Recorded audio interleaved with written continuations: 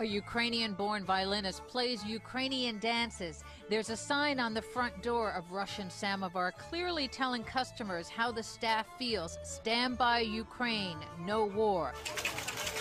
Most of the staff are from Ukraine, but still at the beginning of the Russian invasion of Ukraine, business at Russian Samovar dropped by 60%.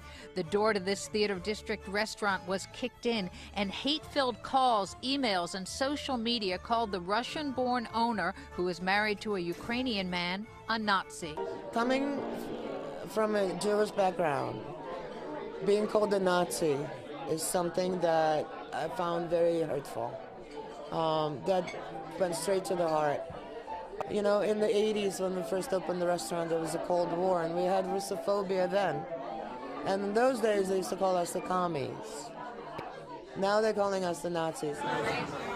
But the tide is turning as regular customers are coming back and new ones are showing their support. The Russian people are against what the leader's doing.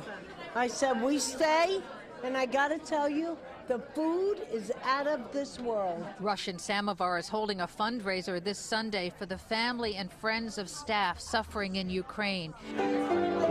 The piano player's niece, a 36-year-old mother of 3, was killed in the first days of this war.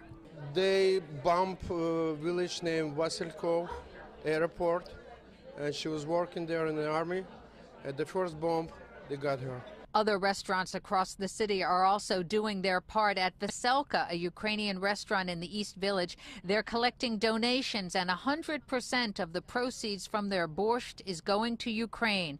And here at Russian Samovar, they're expecting a sold-out crowd on Sunday. We want to help our families, our friends, and our relatives.